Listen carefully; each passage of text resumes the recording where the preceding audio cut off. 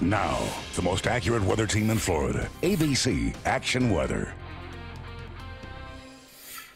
How you doing, everybody? Things continue to be a little less active, a little less stormy across the area as we have rain coverage, only about 20, maybe 30% of us picking up anything. And I think that's kind of a sign of things to come. The heat, no changes there. Highs low to mid 90s. Same setup again on Friday.